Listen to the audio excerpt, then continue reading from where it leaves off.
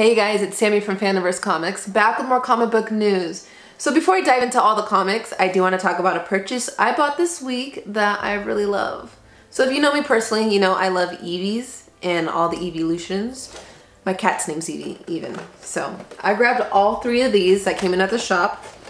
I got Jolteon, Vaporeon, and Flareon. And now I have all four because I did get the Eevee for my birthday. But anyways, now back to the comics. So I want to talk about one that was a huge debate this morning and the biggest comic this week, and then I'll dive into a #1 we got and also the tribute that came in. But anyways, stay tuned.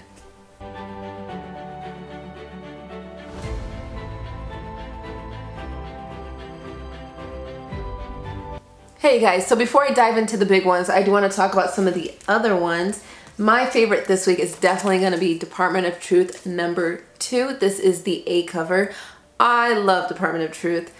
The first one had me going, but the second one kept fueling my fire. So we got to see more of the main character, got to see more of a specific character that was just more like she was a mystery.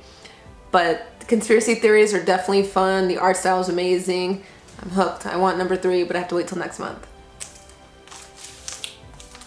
And for all my X of Swords and X-Men lovers, we do have X of Swords Stasis #1. This is chapter 11 of all of X of Swords. And this is a team up cover. First appearance, I guess you can say. And then next, the #1 we have this week, and that is going to be, well, I say Giga, some other people are saying Gaiga. Whatever. This is #1. So this is going to be a good one. So far it caught my attention. It's a new book. It's basically about these giant robots that had a war, and then during the war, some of them died, and like basically they're huge. So if they're on the ground, you're not moving them. And these people have lived in the bodies of them instead of like moving somewhere else. They just moved into the bodies, made apartments, things like that. And they're viewed as gods. But there was one that was murdered and starts this whole mystery thing of this guy trying to figure it out. It's pretty fun. And there's a couple beautiful covers. There's a foil variant that I like a lot.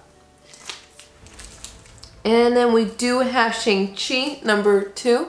So on this cover you do see Shang-Chi, but you also see Sister Hammer on here. But there's also another cover, an Alex Ross Timeless variant. I'll share that one as well.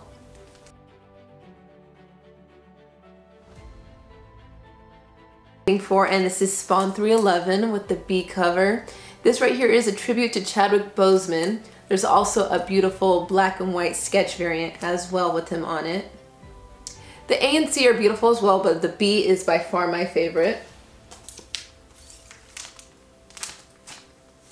And before I talk about the other two, let's talk about the big comic this week. I no longer have the comic. I read it yesterday, but I gave it back because we sold out of this issue. And that's going to be The Last Ronin #1. And that's going to be a 5-issue miniseries. But the reason why it was the reason why it sold out is because it was heavily allocated and stores only got a certain amount. So we basically made people get only one. You were only allowed to purchase one copy because just to be fair.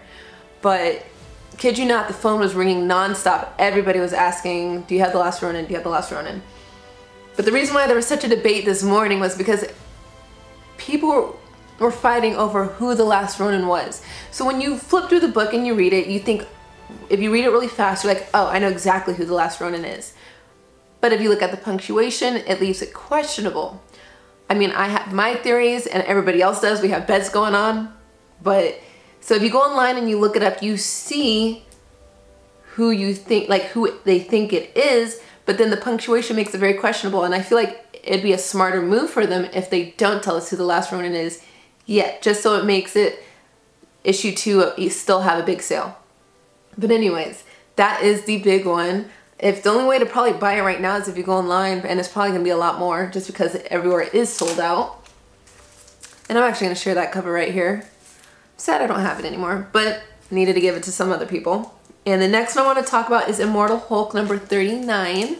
This is an Alex Ross cover. It's basically like a look into Bruce Banner's mind. You see an internal battle between two Hulks. Let me hold it up a little longer so I can show it off. And we also have the Amazing Spider-Man what is this, #51? So this is after 50 .LR, which is The Last Remains. This continues that, and then after this one will be 51.LR. And I grabbed this cover because now I'm starting to gravitate towards the colorful covers. Before, everything I liked was dark, creepy. Basically, that was my taste. And now I'm starting to gravitate towards the colorful ones. Showing that one off because I like it a lot. But that's all the comics I do want to talk about this week. But stay tuned because I have more news for you coming soon. And please do that social media thing where you like, share, comment, and subscribe. And I'll see you guys next week.